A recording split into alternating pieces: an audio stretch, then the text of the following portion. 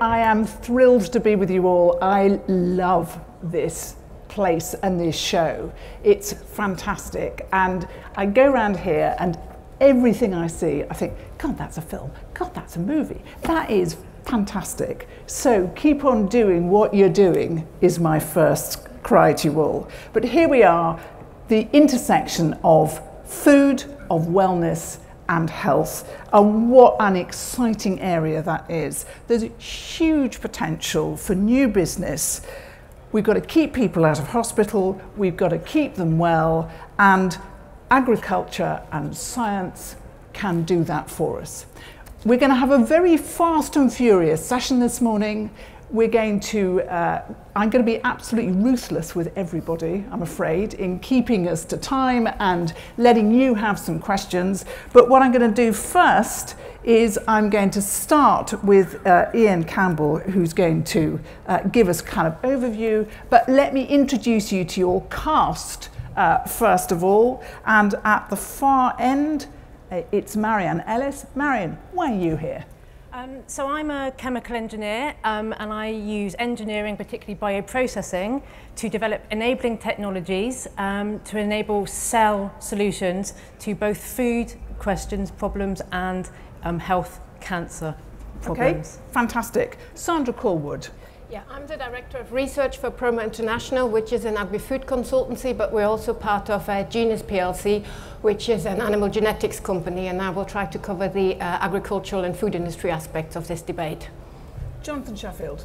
Well, in a former life I was a GI pathologist, so I'm really interested in the gut and what goes through the gut. But at the moment, my big interest is how we make sure that we can deliver precision medicine trials fast, efficient, in order to get these new products that are being developed to patients. And finally, Matthew Doherty. I'm the Chief Business Officer of the Cell and Gene Therapy Catapult, and I'm going to talk about the role of cell and gene therapy in healthcare of the future. Okay, you're brand new. I am.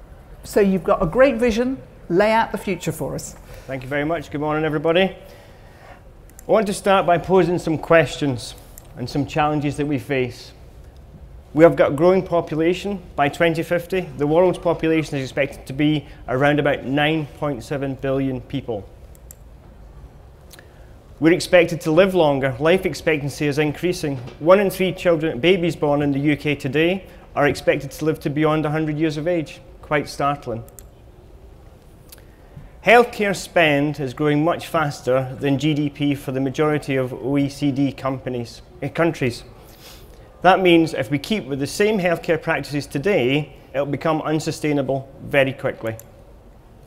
With more people, the growing population and longer lifetimes, food is going to become at a premium. So our farming industry is going to have to produce 60% more food by 2050. At Innovate UK, we cross these sectors by addressing 4 key areas: healthcare, food, agriculture, and also biosciences in general. In healthcare, we support companies that are making new and better medicines, that are creating technologies that are better for diagnosis of patients' diseases, and advanced therapies such as cell and gene therapies, where these can treat diseases that previously we were unable to treat or even to cure. We support businesses all the way across the UK, from the Highlands in Scotland all the way down to southern England. There are hotspots of activity across cities, that's true, but we also support our rural agricultural economy, as you can see as detailed in the map here. We also support 3 catapults in the health and life sciences sector. The 3 catapults are cell and gene therapy, precision medicine, medicine discovery. In addition to that, we also have the National Biologics Manufacturing Centre based at the CPI in Darlington. 2 of these catapults, precision medicine and medicines discovery, are relatively new and are just finding their feet and learning how to work with businesses. The cell and gene therapy is much more mature, and it's actually bringing a manufacturing centre online in Stevenage in the middle of next year. This will enable biotechnology companies to take their products into clinical trials and ultimately into the market. On the agriculture side, we actually support 4 agri-centres. These are highlighted in red, 2 of which are headquartered in York. The agri-centres concentrate on areas such as big data analysis, innovation and engineering, crop health and protection, and also more broadly looking at how to improve the efficiency of farming and innovations in livestock. The combination of all of these is clear in terms of meeting the demands for the future. Our catapults and our agri-centres are great examples of collaboration. They work with companies and with research partners to drive the healthcare and life sciences sector. What does healthcare of the future look like? So I've already said we are going to have more patients because life expectancy is getting longer and the population is growing. So we have to move from treating diseases to curing them, and to get from diagnostic at late stage when symptoms are presented into preventing the disease happening at all. These are clearly challenges that we have to meet. How are we going to do that? I think wireless technologies and biosensors and data management are going to be key. Within the hospitals of the future, wireless sensors are going to remotely, continuously monitor patients, providing instant feedback to clinicians as a patient's condition changes. This will lead to rapid changes in therapy and hopefully shorten stays in hospital and therefore take the burden off of the healthcare system. In addition to that, wireless technology and sensors can also be deployed in the home for the benefit of healthcare. Chronic conditions such as dementia can be continuously monitored and assessed for any changes in the patient's condition, and then the response can be made quickly, although there's not the need for the clinician's time to be wasted using continuous appointments. So therefore we free up time in the system to allow a more efficient treatment for those patients while letting them enjoy the benefits of residing at home. Farming of the future is also going to have to change because of the increased need to produce more food. There is only a finite amount of land in which we can farm, and as we know from Manchester and Scotland, rain and water seems to be disproportionately spent throughout the UK, let alone throughout the world. So we've got to use our agriculture technologies much better. There's also an increasing demand as the global middle-class population grows. We have an expectation for higher quality food, dairy produce and meat to be available to these families. So therefore things are going to have to change and we're going to have to adopt new technologies. So robotics and autonomous systems guided by satellites are going to help farmers in every aspect, from bringing in the harvest, through milking cows and on to monitoring for pests and diseases. Sensors are going to continuously monitor livestock to ensure their welfare. And in addition, we're going to use artificial intelligence to help farmers make better use of the land. But as well as that, we have to produce food in a more sustainable manner. That is going to be the key.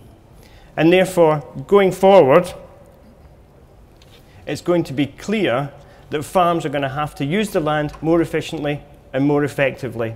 The food is going to have reduced salt, sugar, and fat. It's going to retain its flavour because nobody wants to have poor tasting food, and it's also going to provide a sense of fulfillment. But this may actually help treat diet-related diseases such as type 2 diabetes, heart disease, and some cancers. In addition, personalised diets aided by genetic analysis will allow people to avoid food that make them susceptible to specific diseases. Finally, factories of the future are going to process food much more efficiently and safely. The food is going to be monitored and tracked. Waste is going to be reduced and therefore help sustainability within the food industry. Thank you very much. Thanks very much, Ian. So a good overview. There are too many of us. We need to prevent illness. That's a major theme of the future. Personalised, and agriculture and health have got to deliver all of this. What part are you going to play? Okay, so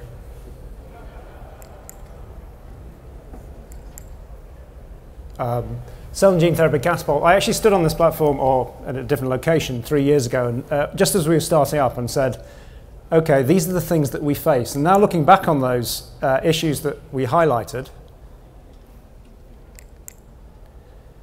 there were quite a big list. We thought it was things which were barriers to the development of the industry, and the cell and gene therapy catapult was going to go out and change those things. What I'm really pleased to be able to report 3 years on is actually we've made an enormous difference to those things. What would do? So I'll get the clicker right. And I'm just going to pick out 2 or 3 of those changes just to give you an idea of, in a short period of time, what the catapult has been able to do. In terms of the behaviour of the industry point of view, we've worked with the industry to bring in a much greater degree of discipline in terms of the design concepts, target product profiles, the use of healthcare economics, which have allowed companies to use the capital that they're putting into the development of drugs to make it much more efficient and bring those drugs to market much quicker. We've developed a relationship with the regulators that's moved them from being perceived as a barrier to the development of the industry to being perceived as enablers of the industry, to the extent that even with getting into clinical trials, the time to get into clinical trials in our sector has moved from over a year down to about 60 days. But also at the core of what we do and what we've done over the last 3 years is develop some technology platforms about more rapid, more efficient, much safer manufacturing that allows these fantastically innovative drugs to be brought to the marketplace. Those are manufacturing platforms and analytical platforms. So then the question comes from that platform, that foundation that we have, what will we do in the future? And these are the big themes that we think are going to be coming up over the next 5 to 10 years from us. The regulatory system, whilst we've got this relationship with the regulators, if we want to move towards precision medicine, towards great understanding of the individual and their role in healthcare, then actually there need to be some changes in the way the drugs are developed and manufactured, and we need to work with the regulators for that, and they are keen to engage in that discussion.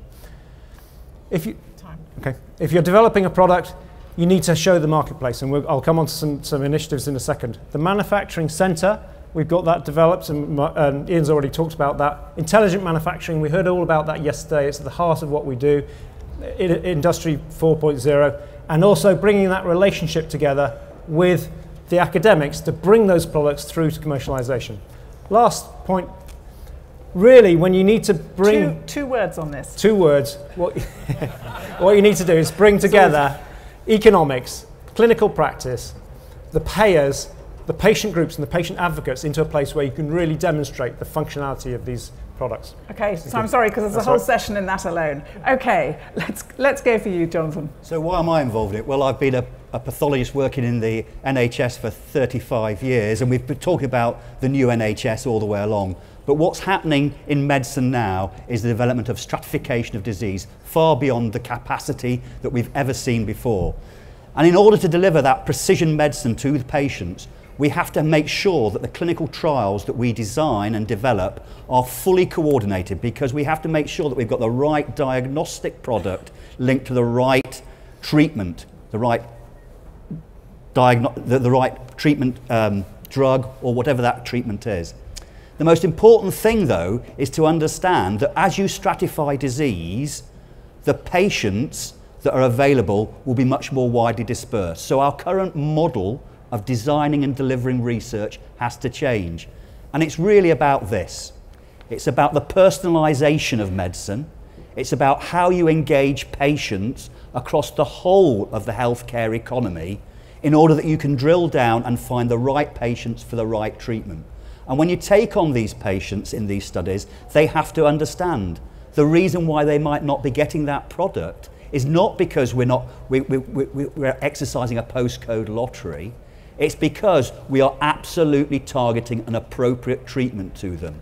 If we look at what's happened so far with treatments such as infliximab in rheumatoid arthritis, a highly effective drug, but only in 70% of patients. Over the next few years, we'll be able to identify the 30% that will not have successful treatment from infliximab or the biosimilars that are being produced to replace it, and we'll find new products that target those patients. The key to that is the diagnostics, and the key to making sure the diagnostic is right is linking that in the research, in the precision type trials that we will do. The role of the catapult is to make absolutely certain that those links are made at the early start of the development of that research in order to take you through an accelerated journey to a product that can be delivered to patients, you and me, out there in the whole of the NHS. Thank you. Great stuff.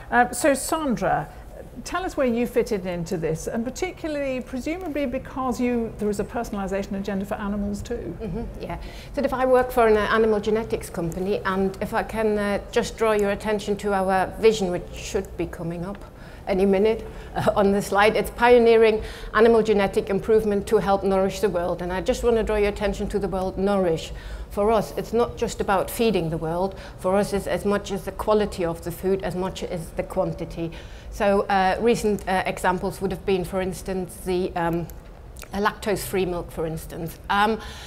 In recent years, genomics have revolutionized animal breeding, but for us in the short term, it's availability of data which will allow us to select for traits which we have not been previously be able to select for. So if we get more information from the personalized medicine, etc., it will ultimately enable us to produce food enriched in certain nutrients, or maybe sort of change the balance. When we're talking about animal genetics, we probably have to also talk about the responsible use in gene editing. And as a company, we've been able to produce a pig which is resistant to a disease called porcine respiratory and reproductive syndrome. And the area of disease resistance in animals is very important as well, because as we're using less medicine or less pesticides or less insecticides, that can have an impact on human health as well. So coming to the other part of my job, which is the agri-food consultancy. In the last year, we have worked in 43 countries in the world, helping companies to bring products to the markets, and health benefits have played a significant role in every single one of them across the world. So there are 4 trends in the food industry at the moment. One is convenience food, one is the food service sector, there's premium taste, and there's health food. And the health food is not only defined to the developed world like Europe or America. In places like Asia, it's a very much growing market and very much wanted by the market. And also in the convenience and food service sector, there is a lot of investment going into taking things like fats, sugars, salts out of food. So maybe in the short term, in the food industry, we can probably make bigger strides than in the agricultural genetics, but for the food industry is defined by the supply chains. So we have to work together, and we're looking forward to the challenge, but there's one thing in our favor, and that is that the consumer actually wants healthier foods in the future. Thank you. At least that's what we tell the nice ladies with the clipboards. let's come to you now, Marianne.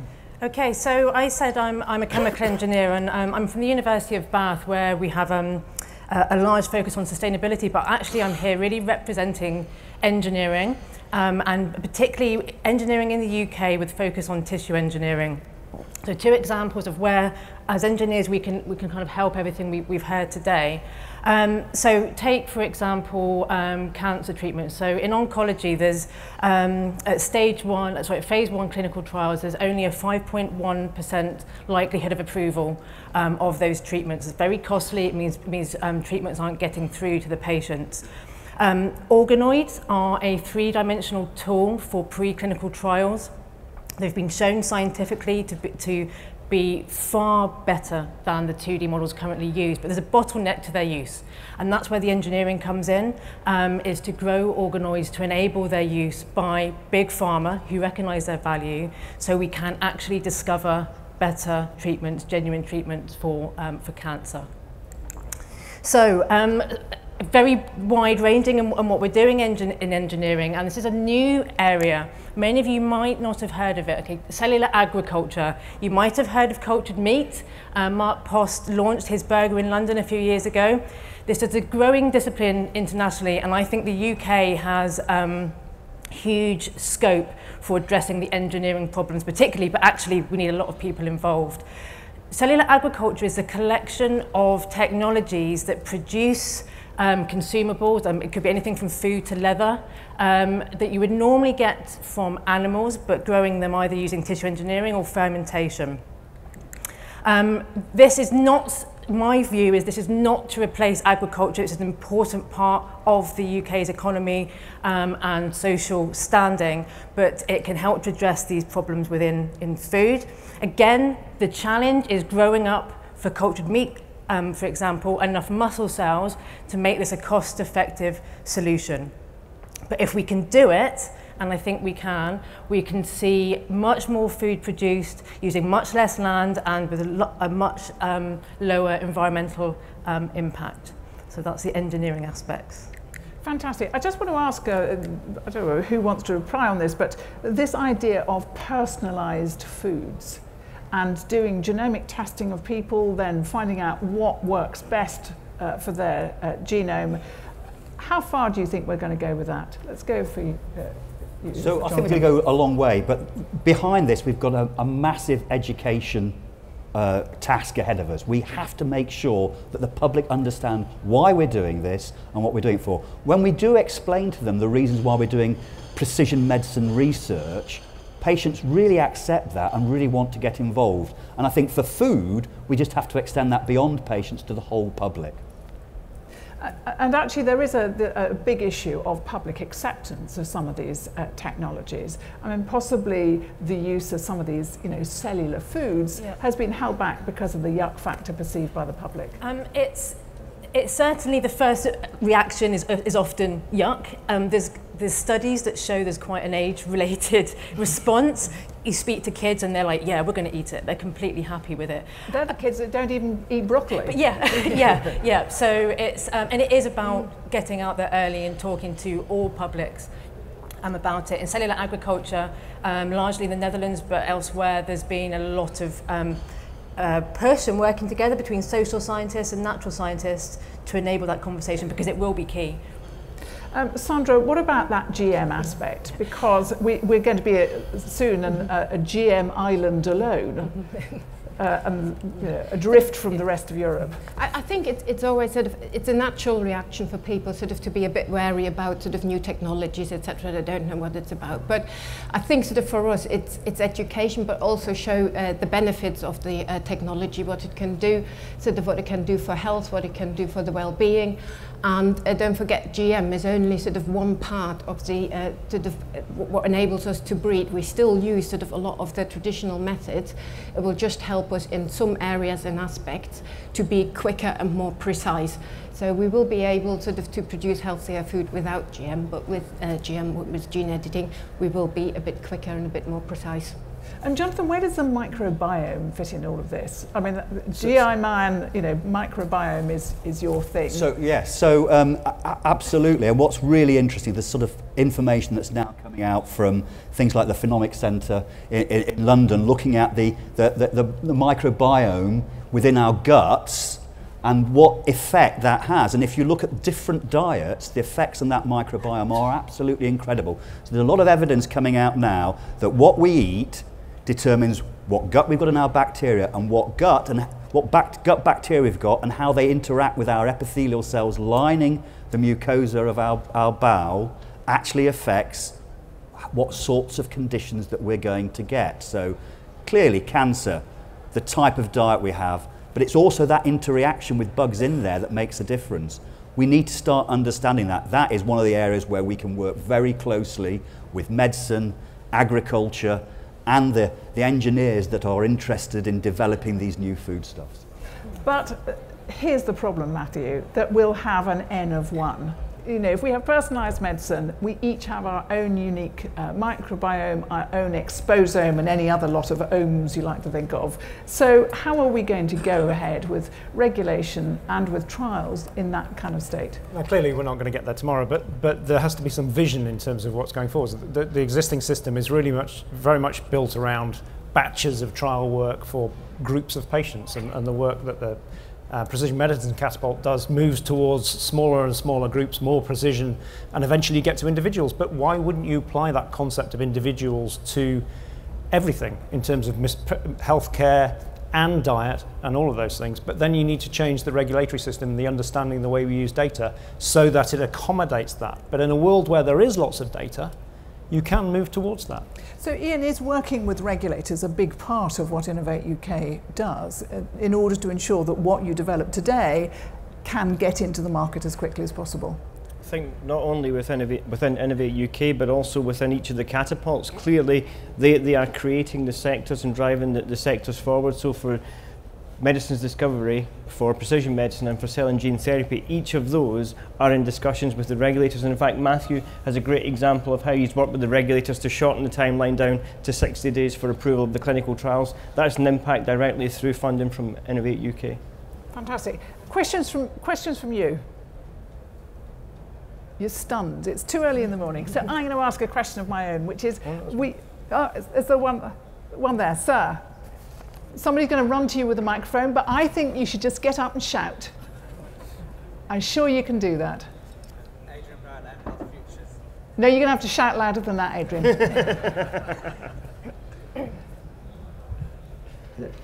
Adrian Brown, Health Futures. I agree with a lot of the stuff that you've said around innovation, but I think the bit that's missing is actually innovating in the health service in terms of the business models, in terms of how we currently manage capacity around chronic diseases, which, as you sort of noted, are getting affecting more and more people. And I think some of this very sort of far-edged work around genomics and so on is all well and good, but there's a whole million of people who have chronic diseases today who need better sort of management now.